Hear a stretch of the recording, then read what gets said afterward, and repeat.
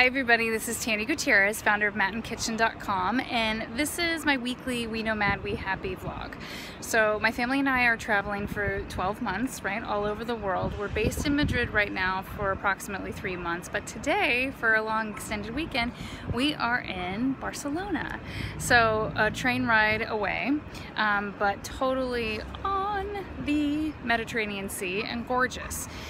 So we're kind of, getting a little extra little vacation out of things before we truly knuckle down and go back to work. I have a new session that starts September 19th.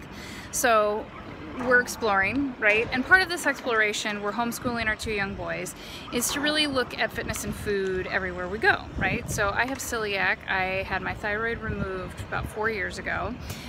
Clear, very distinctive, major, not serious, but real food sensitivities. They actually don't register as allergies when I did the testing, but my doctors are all very clear, and everyone who knows me goes, yeah, those things really don't work for you.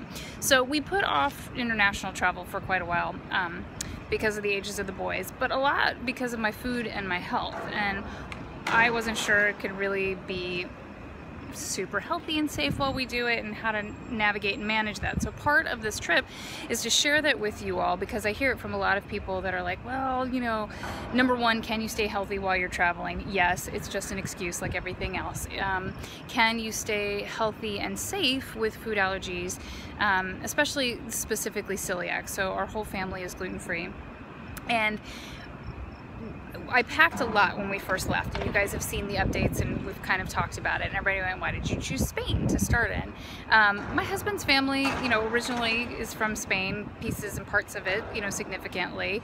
Our last name is Gutierrez. The boys should speak Spanish at some point, and we wanted to connect. But the other thing that we knew and had researched and found out about Spain is that the food's really clean. And in Europe in general, because they don't allow GMOs, there's a couple of crops, it's potatoes and corn, that they allow it in, but organic is not that big of a thing because they don't have the same chemical crap in their food as we do in the States. So we chose it because we felt like we could navigate the food also. And so in Madrid, it's been like, I had 2 weeks of vacation when we got there planned, and it was a little bit of reckless abandon. I was eating a lot of things I don't usually kind of see what would happen, right? I ended up with a stomach bug. I can tell the difference between a bug and, the food allergy stuff. And then I could tell there were some things that I were eating that was like, not the best choice, maybe not so much of it. So knuckle back down to clean. Okay, and what does clean mean? For me, it's mostly greens and veggies. I keep the fruits pretty low. I pack all of my own snacks every place I go, and I don't do sugars. I do raw honey and maple syrup sometimes, and just don't do a ton of sweet unless it's fruit. What else? Clean animal proteins. To me, that means that they're pasture raised, grass-fed or well caught. So when we're traveling, fish is typically easiest for me, or I'm doing a lot more vegan and then adding things to it, or we stay in Airbnbs and we cook. So we still pack lunches. We're still on a budget, and with kids, like we're living here. We're not vacationing every place we go. But the main thing I wanted to share today, man, that was rambly, was that when it comes to going out to eat in restaurants, because you go, yeah, of course, you can pack stuff, you could ship stuff, you could buy stuff, you can cook, right? Mostly what I did in the States too. And then we find in the States, restaurants that work, that we can navigate. So here, the language barrier, right? And my phone's not always working where we are. And so I can't look everything up, and we just kind of have to navigate and go talk to them. Here's the overwhelming thing that we have learned over 40 days into this trip, now in 2 cities in Spain, so Madrid and Barcelona, is that I don't know how they train people in restaurants here.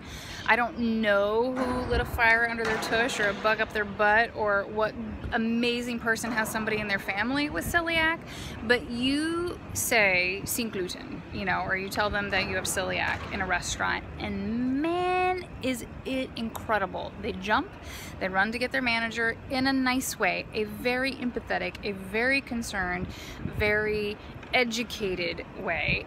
They always have an English menu to print that denotes everything. And if you guys are following me On Instagram, it's Mat&kitchen, or on Facebook, it's Mat&kitchen. You'll see all the day-to-day details. There's so many things to share with everything that we're doing, and this is just kind of like the, you know, the weekly journal for me to share with you all. But it's incredible. I mean, I've had 2 servers that I wanted to hug because I was like, that you just went above and beyond. Like, they're like, is it allergy and sensitivity, or do we really need to like clean it off and you can't have anything out of the fryers? Like, they know their business and they understand the weight of it when somebody gets glutened and they get that cross-contamination and how important it is. And in the States, you know, I navigate it. I don't feel weird about it anymore. I did in the beginning. I think there's a learning curve for sure for standing up for yourself and communicating with people. But in the States, it's still kind of looked at like, seriously, you're gluten-free? Like, I have to go ask these questions, or I'm sure you're just doing some kooky little like wellness diet and your whole family's gluten-free. And I still get that response for about having the boys being gluten-free instead of the, oh my God, you guys are so super aware and intelligent and you can see the signals of their sensitivities and you're not letting it get to the stage of them having celiac because you've pulled it from their diets now. So, you know, there's a huge learning curve in the States still for it, and what we're finding in Spain that is just really beautiful to be here because there's such empathy for it and care and attention to it without judgment.